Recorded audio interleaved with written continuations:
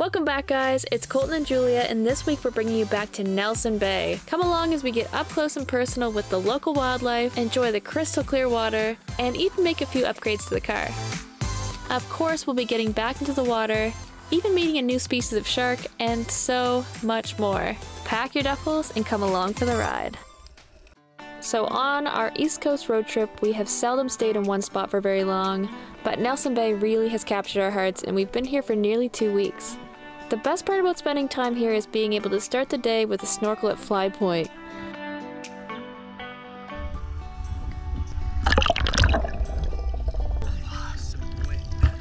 Although the site is quite shallow and relaxed, it is absolutely booming with life.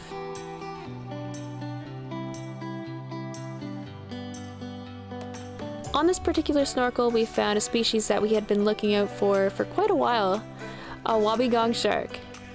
Wobbegongs are often referred to as a carpet shark due to the fact that they are a sedentary, bottom-feeding shark with ornate colors and patterns on their body, so they look like a carpet. They are endemic to Australia and can be found camouflaged among the coral or grass beds in relatively shallow areas along the coast. Not quite what you picture when you think of sharks.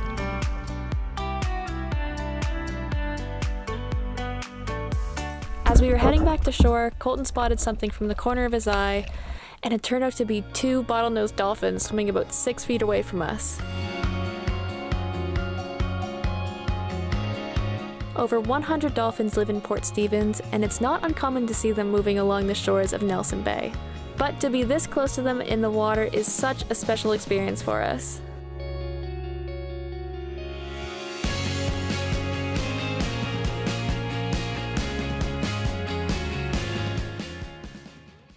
After snorkeling, we wanted to check out the hike to Fingal Island. So we're heading all the way to the top over here. It's way too far out to see, but there are dolphins like hopping around over there. Like, can you see them? So cool! Like, what? Pod of dolphins. So to hike to Fingal Island, you have to time your crossing on the sandbar with the tide. At high tide, the sandbar is completely covered by water. This place isn't even real.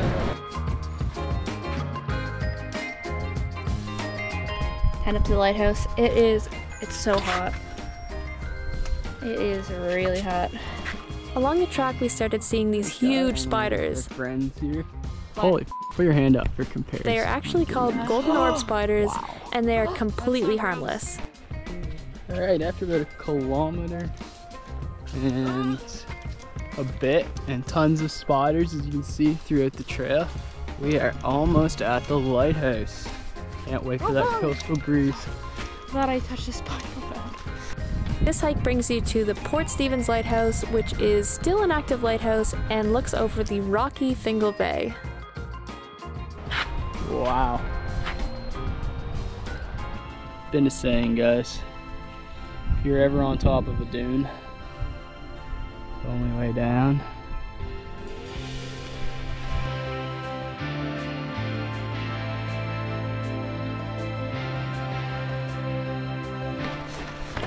quick and easy. It's a good hike. It's a little warm now, so I think we're gonna go for a little swim.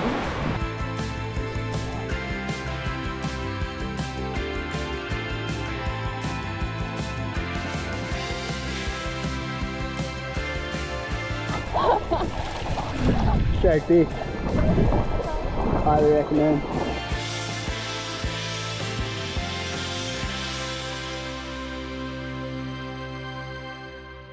The next day was pretty gloomy, so it was time to check something off of the to-do list. The goal for today, we're gonna get a new mattress because the old air mattress is long past her expiration date. And we're gonna try to get a few extra little improvements to the car. We have been dealing with this cheap, shitty air mattress, which has become progressively more contorted over the past 2 months. So it's time for an upgrade. Alright guys, where are we at? We're at Clark Rubber, trying to upgrade this mattress situation. This is so much nicer. It is so much wider than the air mattress. We We stepped it up today. We have a real mattress. It only took us 2 months.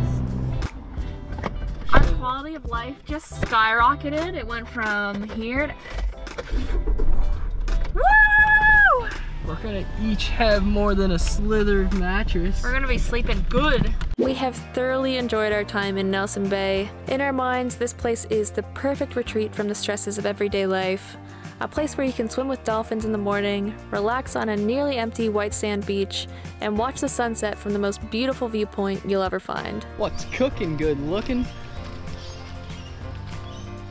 Also, just wanted to sneak in the fact that we don't just eat beans for dinner. It's a Greek salad. Boom. With falafel. One of the perks of living in the car is that we make dinner and then we have a spot to go to that looks like this.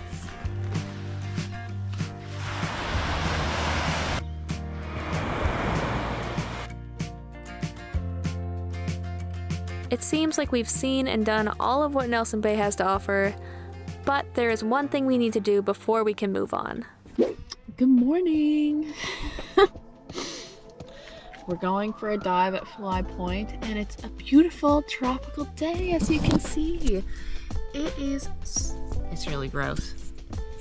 It's really gross, and we have to dive it at 7 in the morning because of the tide, so waking up to the rain on the roof really makes you want to get out and go for a dive, but I mean, you're gonna get wet anyway, so might as well be underwater. Colton and I had both been fighting off a cold and sinus congestion during our time here, but as soon as it cleared up, we headed over to Feet First Dive Center to rent some tanks. Our snorkels have been really awesome, but every diver we've met has told us that we need to scuba dive Fly Point at least once. Fly Point is actually considered to be one of the top shore diving sites in all of Australia, so of course we had to do it, rain or shine.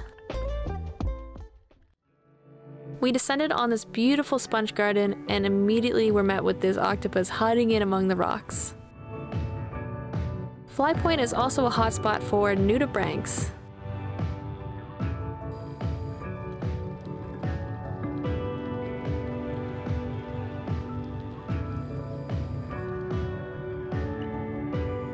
As you move further out, you'll run into this big shelf, which turns out to be a popular hangout spot for huge wobbegong sharks.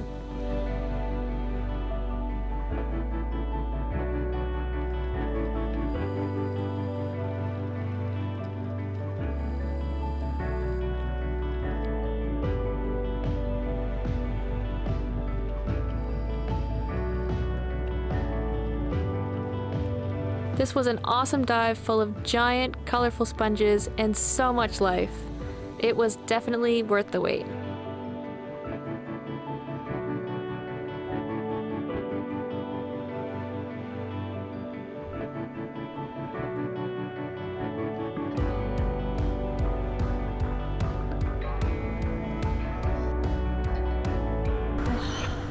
That was such a great dive. Oh.